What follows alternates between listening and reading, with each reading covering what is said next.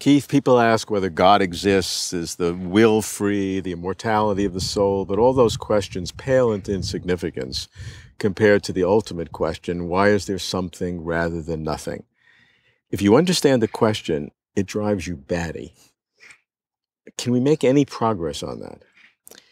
Well, we can say things about it, and I think some of those things make sense, and I would make sense of it too. I mean, because one answer to it is there's no reason. I mean, that is an answer to the question, why is there something? You say, well, there isn't any reason. Then you'd have to give a long explanation of why there isn't a reason.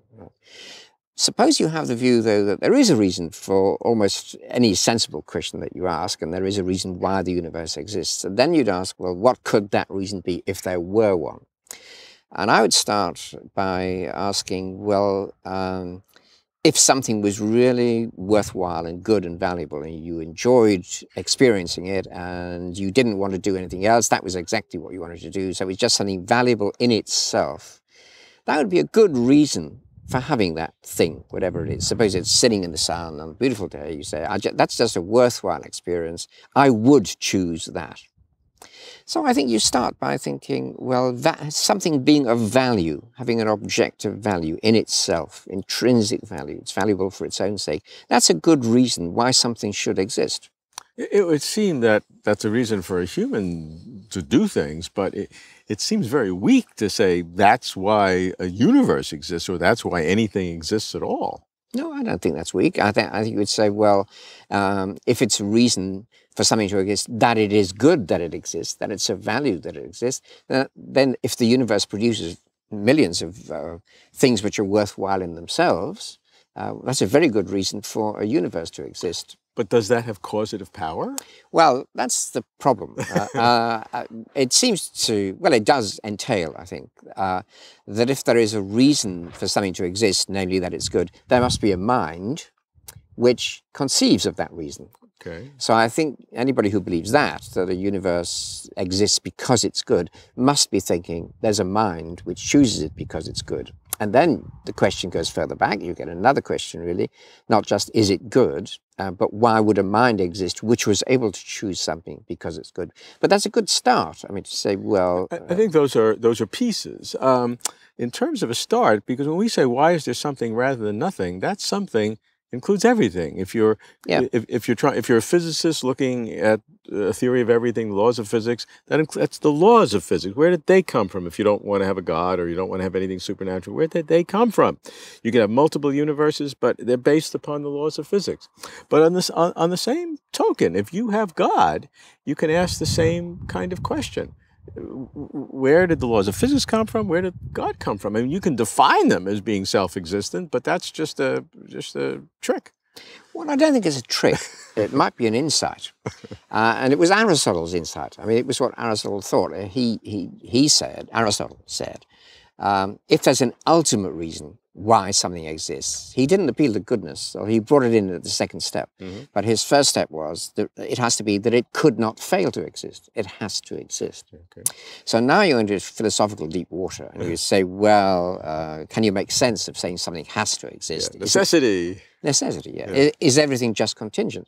Well, my take on that would be I can't see any reason why things have to be contingent. I don't see it's a necessary truth that all existence is contingent. So I get the move, well, they could then, it's possible, there could be something necessarily existent. Right. So there's a possibility. It's a powerful step.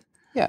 And if you say, well, that's possible, I'm not going to the ontological argument here that if it's possible, it's necessary. Yeah. Well, I half believe that, but without going quite that far. What Aristotle thought was, if you can think of something which could not fail to exist, then obviously it exists, so you've got a reason why it exists, because it's necessary, it has to be that way.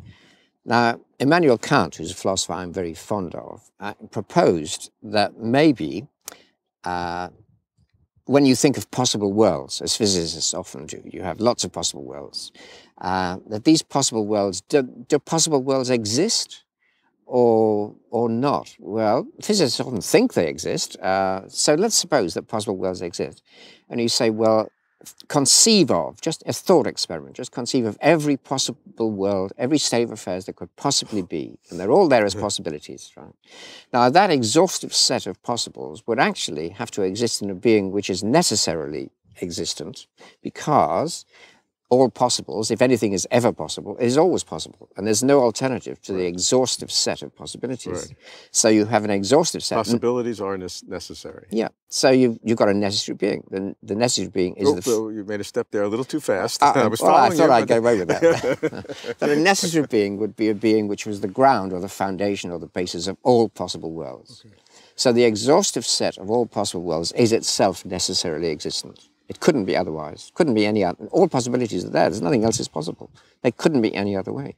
It couldn't cease to exist because if it did, those possibilities wouldn't exist. And they have to exist. And they have to exist. So now, is that convincing? I would just put it forward as a possibility, as a thought experiment, and say, look, obviously human beings are not going to think of the ultimate reason for existence, but we can ask the question, could there be such a thing? And I think this argument gets you far enough to say, well, as far as I can see, there could be such a thing. And if there were, it would explain why everything exists, namely, it bloody well has to, all right? And then, so you've got two prongs. You say, on the one hand, something has to exist. That'd be the mind of God, the mind in which all possibilities are. And on the other hand, the actual world, the one which is not just possible, but actual, is chosen by God because it's good.